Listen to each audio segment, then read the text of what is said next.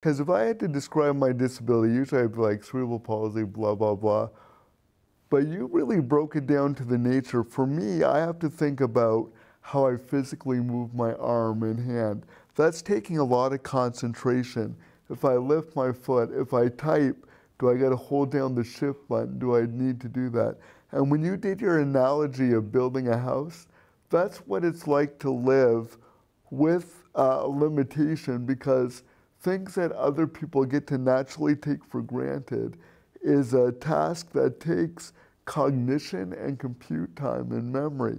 So now, this is where the good thing of synergy between accessibility, it's just great for everybody. Right. It might not be their disability they're challenged with, but I'm not a photo editing expert, I'm not this.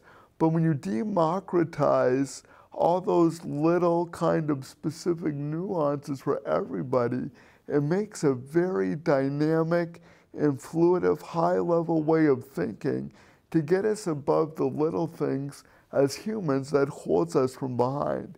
So AI really gives us the ability to really rise above the tasks and get across the goal, the objective, and the mission, which is really try to make our lives better in so many ways, where we spend our life experiencing these things and not focusing on how to make these things happen.